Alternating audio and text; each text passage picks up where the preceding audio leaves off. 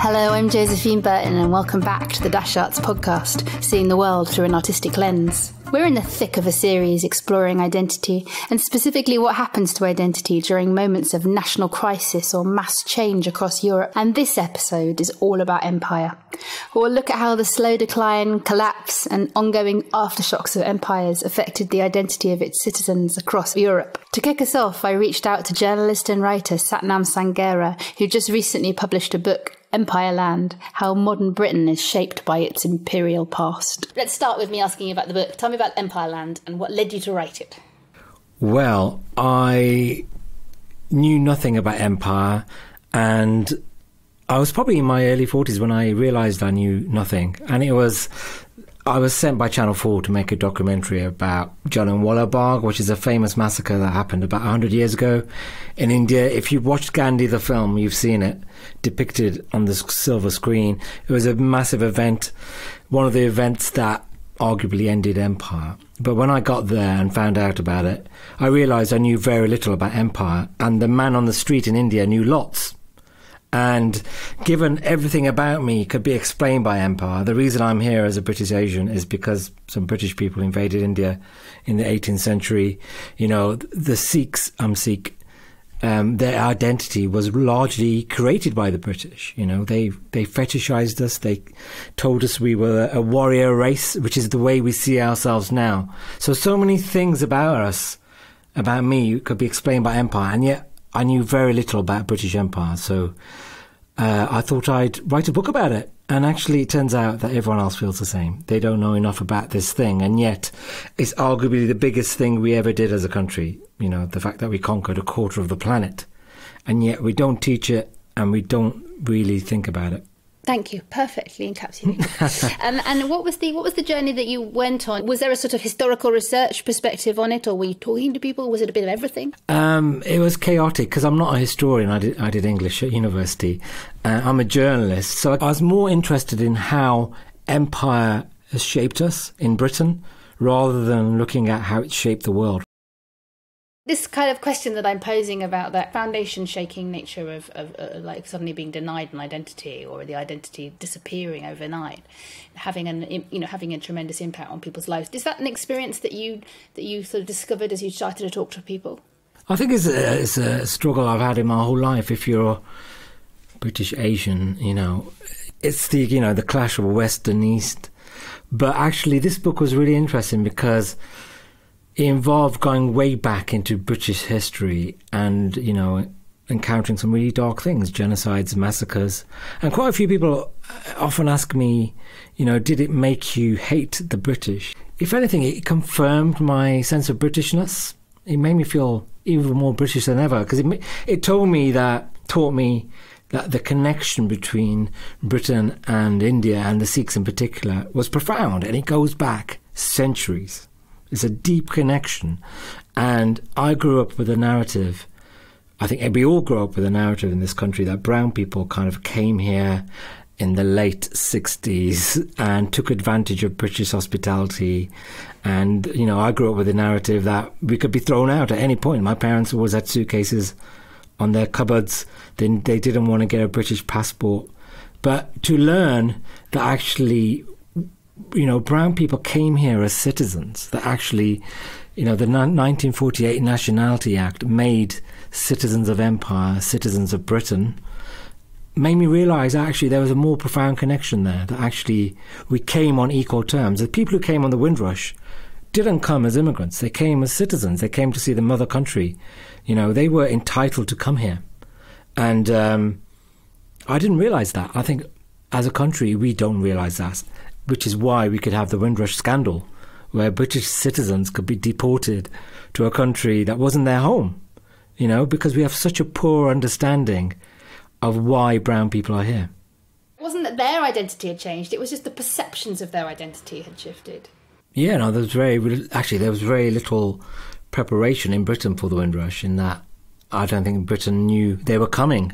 I also don't think the British knew what they had done with the Nationality Act, because basically with that act they made 600 million citizens of empire citizens of Britain, you know, many, many times the population of Britain were allowed suddenly to come into Britain. And there's complicated reasons for why they did that. One reason was that they were trying to hold on to empire. They're trying to turn the Commonwealth into a version of empire, not thinking through that lots of people would want to come here, and not wanting to introduce a colour bar. But then, you know, all the legislation that followed was an attempt to undo that. It's a totally baffling figure. 600 million more citizens of Britain. No wonder the UK faced an identity crisis. I spoke to one of the UK's leading black music experts and cultural commentators, Lloyd Bradley, about its impact on identity and how it affected music in Britain. Would you actually even say there was an identity shift that happened as people landed and made their homes in the UK? No, there wasn't a shift at that point. I mean, people that arrived in the 40s and 50s, well, first of all, most people didn't imagine they were going to stay here. So they were Jamaican, or they were Nigerian, or they were Sierra Leonean, or they were Barbadian. And they really, I'd say the majority of people planned to go home. The economic migrants planned, well, I'm going to earn a load of money and then go home and live well. And so many came to go to university. And this was a thing that happened a bit later with independences, especially in West Africa, where people would come to London to do a law degree or a medicine degree or an accountancy course or something, and then go home and take their newly acquired knowledge back to enrich the new nation that had been formed. So there wasn't an identity shift because people didn't have a long-term goal here. But people did choose to settle. Why? Do you have a sense of what happened that changed things for people? Chose to settle makes it sound too much like a positive. It just sort of happened, you know.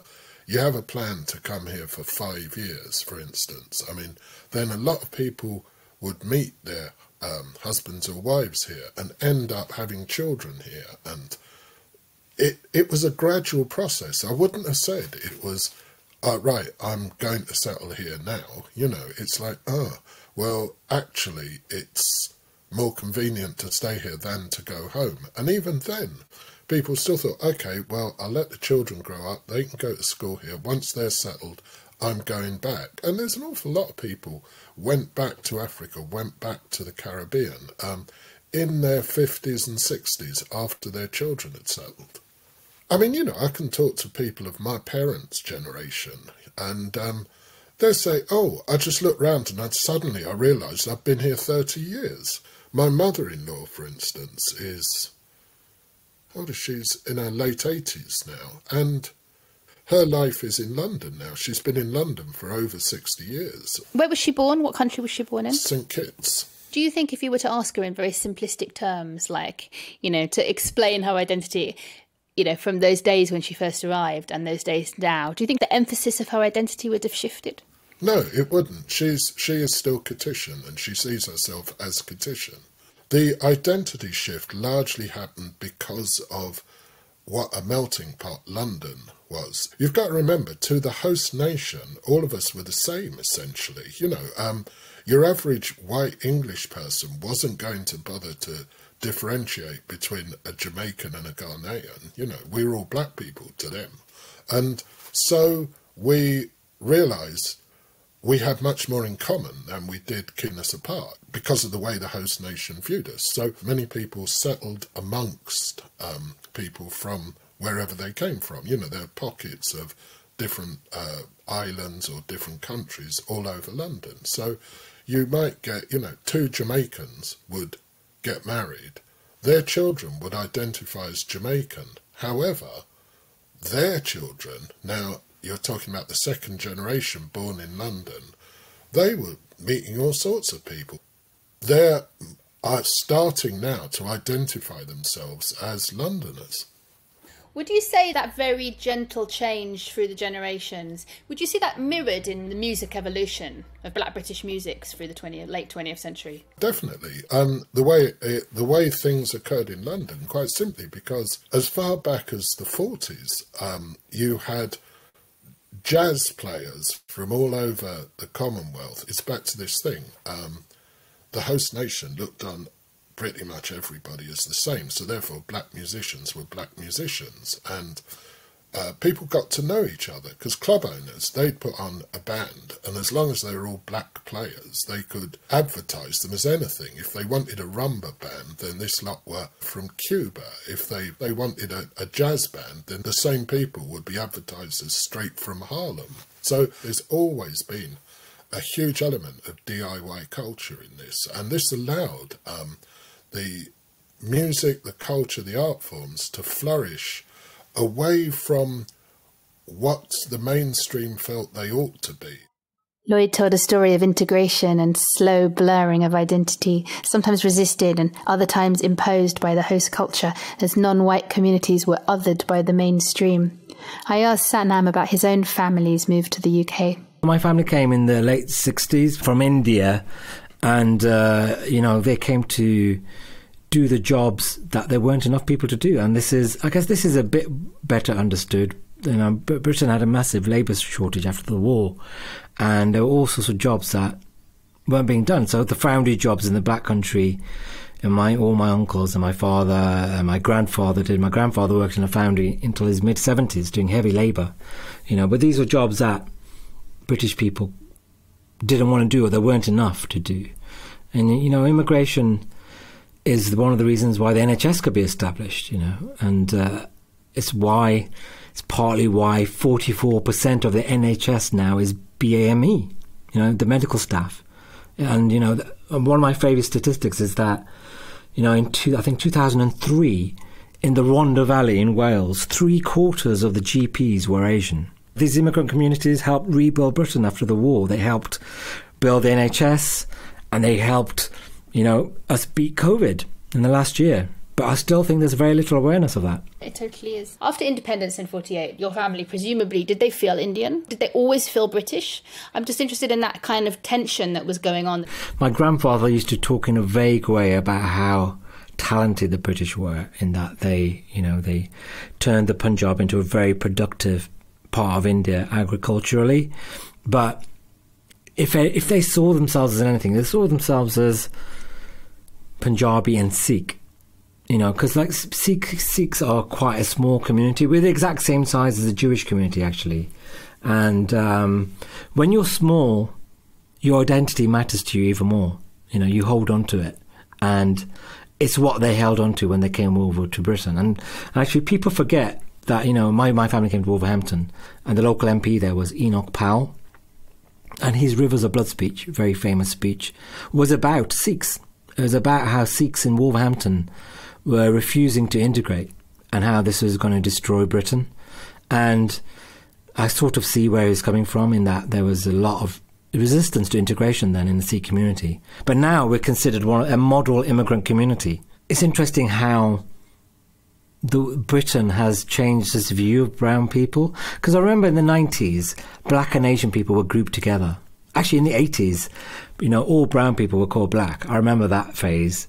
I remember when the BBC started running, I think, a comedy programme called The Real McCoy, which featured black and Asian comedians together, like they were the same. And then we started having separate black shows and Asian shows, so things like Goodness Gracious Me.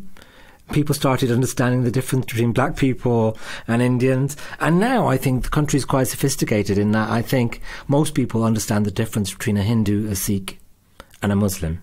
I would say most people do. But at the same time, my sense of identity it gets more and more specific. I mean, that I used to see myself as Indian, and then it was British Indian, then it was British Sikh. I probably call myself British Sikh, but I spend more of my time nowadays trying to make clear I'm from Wolverhampton rather than London, because I feel really drawn to the Midlands. But then sometimes I feel like the easiest thing to say is that I'm a Londoner, because that shuts down all conversation. Sometimes you just don't want to talk about it because it's so complicated. But then I lived in America, and people just didn't know what Sikhs were. And when they saw you, they'd sometimes think you were Mexican or something. So then I was very English. Then it was my accent that made me stick out. So it changes a lot. It changes over time, and it changes according to geography. And did the book change you, do you think? The writing of the book, the exploration of empire? It's the most toxic subject, because basically when you're talking about British Empire, you're talking about a race. You're talking about white people conquering brown people. And you've got millions of people in this country who are the descendants of the colonized and have very strong feelings about empire. And you have millions of people who are descendants of the colonizers who have very strong feelings. And we've got a massive culture war going on, mainly between the right wing of the Conservative Party and everyone else who sympathises with Black Lives Matter. And I found myself right in the middle of it. I mean, when I started writing the book, it was quite an esoteric subject, and people didn't really know what I was talking about. But then Black Lives Matter happened, and all the statue stuff, and suddenly the entire world is questioning how we've been shaped by colonialism. Until now, the story of empire has only been told by white men of a certain age, getting off trains on BBC Two at 6:30 p.m. And when suddenly you have brown people like me and David Olusoga telling the story, it really threatens people's sense of identity and Britishness, because we're disrupting the hierarchy of empire, and we're disrupting the hierarchy of the way the imperial story is normally told. And we're saying, you know what? Empire wasn't necessarily good. So people find that deeply triggering. Some British people do.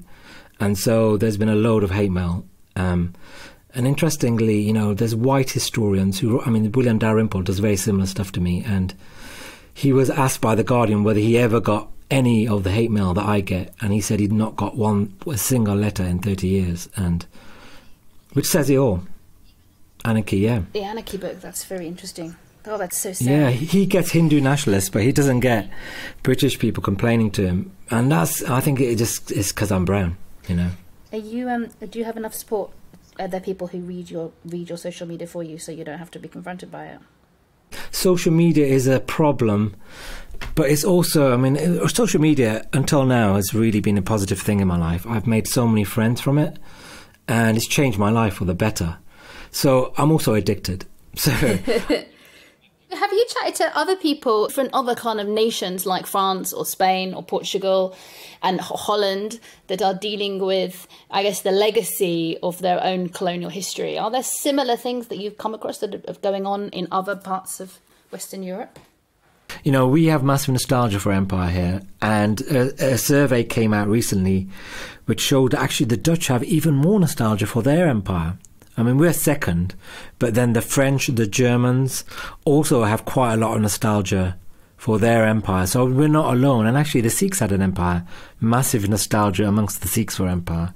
But also the culture war, which I've referred to, over empire between the Tories and Black Lives Matter, that is happening around the world. It happened in America with Trump trying to introduce a patriotic education, which didn't go anywhere. It's happening in Hungary and Poland, and it's happening in India, where Hindu nationalists have got their favoured historians and, and hate other historians. Actually, they hate William Dalrymple, for one, because it doesn't fit their Hindu nationalist view of the world. So it's a common thing around the world. I'm realising as I'm talking to you, which is, I love how these always moments happen when I have these podcast conversations, is that the big identity kind of foundation struggle that happened. The other side of it has been the kind of foundation shaking that's happened to indigenous British people who have had to relook at themselves. That's been the massive change, hasn't it, from the collapse of empire? Yeah, I would say this is the biggest thing, one of the biggest things in the world, is that finally these people, I guess, white men are having to face up to certain things, and they don't like it. So there's a massive backlash, and you can see in the right wing of the Conservative Party. I think you can be Conservative or Labour and believe in what I believe about empire very easily. But for some Conservatives, given the Conservative Party has always been the political party of the ruling classes who feel intrinsically defensive of empire. It threatens not only their identity, it threatens their power. Because if basically you recognise that brown people are here for authentic reasons, that they are equals, then you've got to give up your power and your privilege, and hence massive backlash, You could see this whole culture war as kind of this dyspeptic burp amongst a certain demographic, you know, who just don't like the way things are going. So they complain about the taking of the knee. They complain about colonialism being taught at school, you know. But I think they're on a hiding to nothing because stuff is changing regardless. I mean, I couldn't agree with you more. It's taken so long for these former empires to fully understand, fully come to terms with the impact of the end of the empire. It wasn't an overnight reaction. No, and Britain's had, I think one of the reasons we are so dysfunctional about our history is that it all happened abroad, you know. And unlike the French, who had to look in the mirror and have a dark night of the soul after World War II, you know, or Australia, that had to confront what it did to the Aboriginal people in Australia, even in America, where they had slavery in their own nation. We've never had to face up to what we did. It's that line that we have. It's the "we're here before we're here because you were there" line, isn't it? Yeah. The thing that's finally forced Britain to face up to its imperial past is the fact that there's so many of the colonised here now. And, you know, they're finally going through the experience of decolonisation now. And it's so long after the formal end of empire. The ending of empire has affected the whole world. It isn't just the British that are still dealing with its aftermath. I spent some of this summer working with the musician Samira Brahmia on a new project for Dash Arts. During rehearsal breaks, Samira told me about her own family history. Samira was born in France whilst her Algerian parents were studying there before returning with her to Algeria. She talked of the difficulties faced after the civil war in Algeria, a country struggling to find its own identity. I was born in France because my father was finishing his studies to be a doctor. But he decided to come back to Algeria to build the country because it was a generation of people who wanted the freedom. Algeria needed all the Algerians were supposed to come back to Algeria to build the country. We had big problems between two sides. The people who wanted to build Algeria with its history, with French people, with the French people who were okay with the independence of Algeria, and there was another part of Algerians who wanted to impose Arabic and the only religion Islam and do not have any contact with the Occident.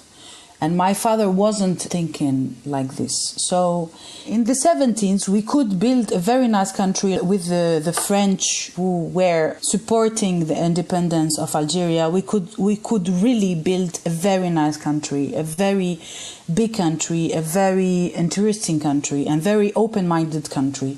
But it wasn't the case, unfortunately.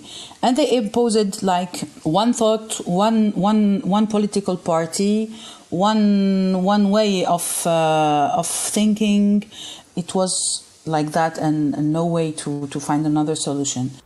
And when did you go back to France? In the 19s, and there was like civil war in Algeria, and I couldn't stay in France because my mind was there. At the end of 2002, I was there for a festival, and I saw how they were welcoming me. They were treating me very well, and there was no difference between me and very famous artists. So I called my father and I say, "Okay, Daddy, I will stay." For you, this absolute French-Algerian identity that you have, how has it been over the last 20 years of living in France? I think that it's a very nice place for opportunity, but it's not the only one. I think that we grew up with the idea that the only country we can go because of the language is France. And it was easier and not very far from Algiers. I had to build, because in Algeria I wasn't French, I was really Algerian, and I am still Algerian. And I like the expression that said one film director who's, I think, Algerian, I don't know. She said, "Why everybody is asking me?" And we answer, "Are you French or Algerian, half and half?" And she said, "I'm 100% French and 100% Algerian." For me, it's the best way, it's the best answer, because when I came in France, I was French, but people did not consider me as French. They always asked me, until now, from where I am to sing in Arabic. Why I don't have Derbuka in my team. Enfin, it's very, very hard and very pleasing too to build my own nationality. I mean, it's so strong, Samira. What you're saying is so powerful. Do you think this is the legacy of empire? That the people who come from the old colonies, they consider themselves to be, French, but the French still have this history, still live with this history that they were, of the empire. There's a lack of acceptance on the part of the host country to acknowledge fully that you are French. I don't know if it's just specific to the French-Algerian history, but I think that until now it's very hard to talk about Algeria and for the French people. Very hard. I don't know if you heard about it, but a very famous historian whose name Benjamin Stora, he wrote. The president asked him to make like a research about the history and about the war, and it was like in France it was like an event, and he had a lot of problems because of it. We can't talk in France about the Algerian French history because it's very hard, because both sides know there are some secrets and some problems, and it's not yet solved. So it's still raw. It's still so recent and still so raw. And are you saying there are still secrets that have not yet been revealed? It really will take time. I performed in a project whose name Barbès Café, which was talking about the Algerian musical history in Paris. And we were talking about the colony and the independence war in France, how French people helped the Algerian. We performed like in a big place like Théâtre du Gymnase in Marseille. And every time in the show there were a moment talking about the independence, and we talk about it, and there is a song talking about independence. Every night there were like 20 people going out because they couldn't accept this part of the history. Samira draws attention to just how incredibly difficult a topic colonialisation is still all over the world. The wounds are still open, and it remains so difficult to acknowledge and try to heal them. I asked Sathnam why he thought it has taken us so long to confront our own legacy. Well, not only did empire happen abroad, but also I think it's complicated history. It's much easier to think about World War II. Very short history, clear beginning, clear end. To think about 500 years of history that covered a quarter of the planet, that was complicated, contradictory, isn't talked very well at all, and isn't written about, isn't the stuff of films. It's very easy to ignore it. It's very easy to ignore it. Also, it's very painful. It's very hard to face up to the fact that you're responsible for massacres. A genocide in Tasmania, the death of millions in famines across India. And it's much easier, again, to think of World War II, where we won, where we beat the evil racist Germans. Do we need mass therapy as a nation? How do we move on? Young people are very animated about colonialism, very animated. They're desperate to be educated. They're not getting it massively from the classroom. So there's huge numbers of Instagram accounts that go into history. They talk about it. There's films like Black Panther which address it. They really care. And businesses care because they want young customers. So they've jumped on the bandwagon, you could say, and I just don't think you can resist it. You can resist the pressure, and I think you've seen with the taking the knee thing the way this culture war is going to go, because we had a bunch of Conservative ministers trying to disparage taking the knee with the footballers, and it just didn't work out because they had the England team, the England manager, even the press, which frankly is quite right-wing, and young people against them. And I just feel that this is the way the world is going. We're getting more and more progressive. And, within a decade, I think, Britain could be 30-40% ethnic. And you can't fight that. Yeah, I think the recent story with Tyrone Mings, it was amazing what he did, what he said, and the fact there was a kind of a universal acknowledgement that he of course was right. And that felt so exciting. And even Gareth Southgate's letter felt exciting. It gave me some more optimism about us moving beyond this crisis, certainly. Yeah, I mean, they've lost the argument. the Conservatives, in the space of 2 weeks, they have lost the argument. And actually, I find taking the knee, I think it's getting more and more powerful as a gesture, because it really reveals a lot about the people who react to it. It says a lot. And I was at the game at Wembley on Sunday. I found it really actually quite moving to see the Italian team and the referee taking the knee. It's a very quiet gesture, and it's so short, but it says a lot, man. And I think it's amazing, and it's growing in power. And it's, you know, today we're seeing GB News is falling apart because one of its presenters took the knee, and it's just brilliant. And it's quite an exciting time. I spoke to Sathnam in the days after the UK lost the final in the Euro 2020s, and the media was full of taking the knee, defaced murals and missed penalties. The winds of change were in the air.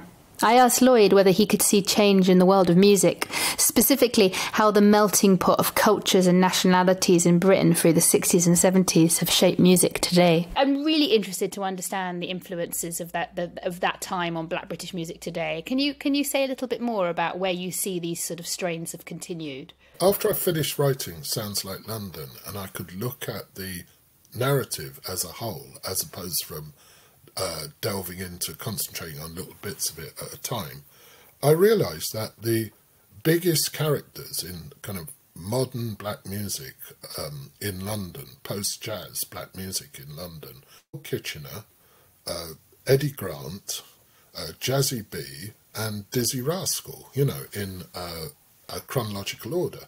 And when I looked at them properly, I realised they were all exactly the same person, probably about the same age when they hit big, but they were people that had the core of something and managed to bring their environment into it. They connected with both their environment and their cultural core and created something that spread completely beyond the initial market, if you like. You know, oh, we should put Dennis Bovell in there as well, in between Eddie Grant and Jazzy B, and created something that was like reggae or like soul or like hip-hop, but absorbed their environment, their influences, and came out with something completely unique that connected with a London audience on a really kind of quite almost personal level. This is what's going on around me, on the streets, in the world, in London,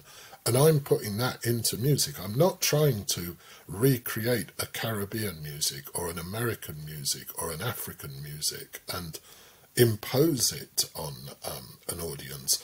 I'm going to take on board what the audience already knows, what they already appreciate, and they're going to tell me more stuff, and I'm going to add that to this kind of bubbling pot that I've got that is soul to soul, is the equals, is lovers rock reggae, is jungle, is grime. You know, it was all the idea of taking a core of something and instead of trying to force it upon your listeners or your audience, saying, well, actually, I know you kind of like this, but you kind of like other stuff as well, so let's put it all together. And that is a thread that has run through it, probably since the Southern Syncopated Orchestra in 1919.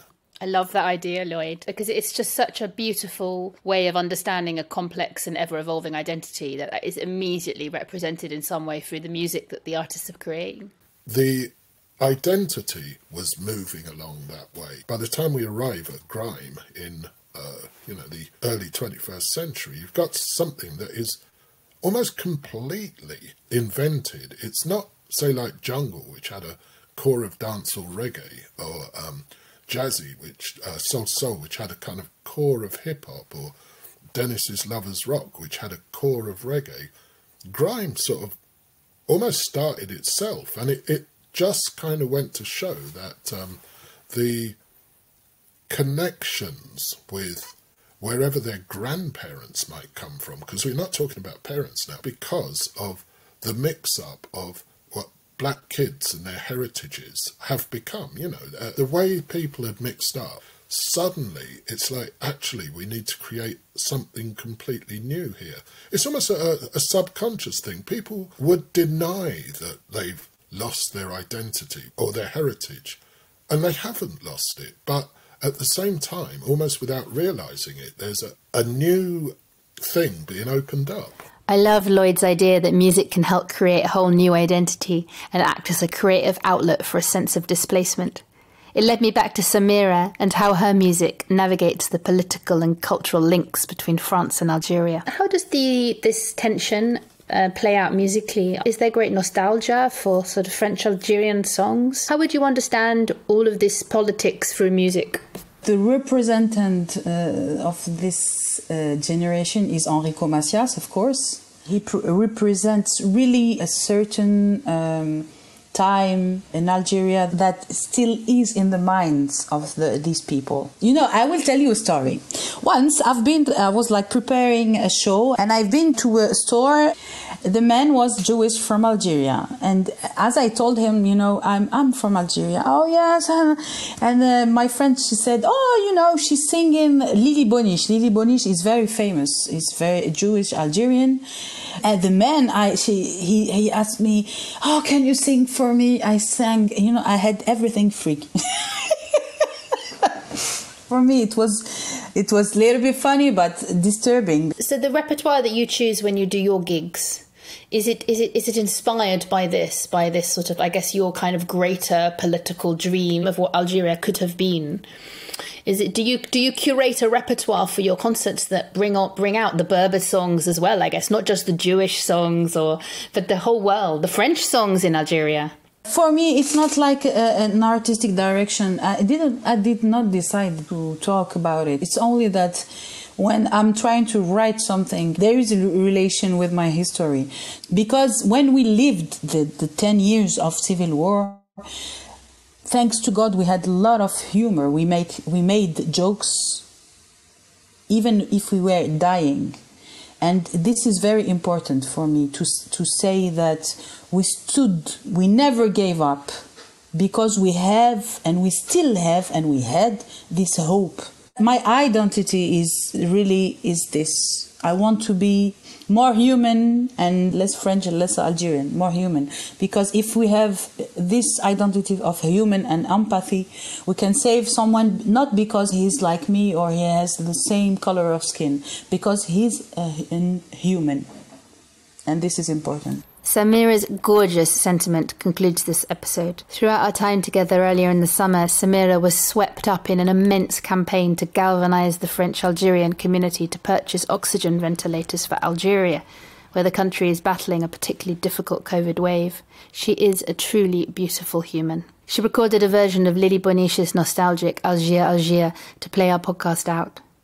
My huge thanks to Samira, to Sathnam and Lloyd for sharing their thoughts and music. Next time on the Dash Outs podcast, we continue our journey through the 20th century, turning our gaze on former Yugoslavia and its fragmentation into 7 countries, and how its collapse impacted the lives and artistic work of its citizens.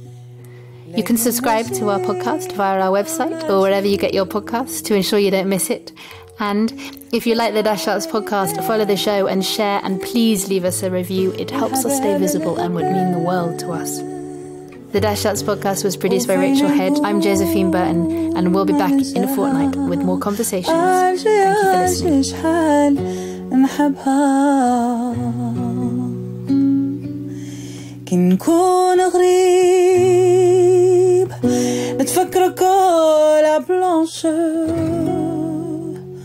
وقلبي plein de tristesse, mais un sec en revanche. Où es-tu, place du gouvernement? معمرة بحبابي ونكون غريب, plein de tourments. قلبي en était pris. J'aime toutes les villes, un peu plus Paris. لكن ماشي comme l'Algérie. Comme elle est belle, ونحبها بالهبال. وفين نكون ما ننساها. هالشي شحال نحبها. Comment voulez-vous أنا منحبها dans son sein كبروا يما وبابا de son soleil je ne puis me passer depuis mon enfance ne trie dans ces rues sans me lasser قلبي en était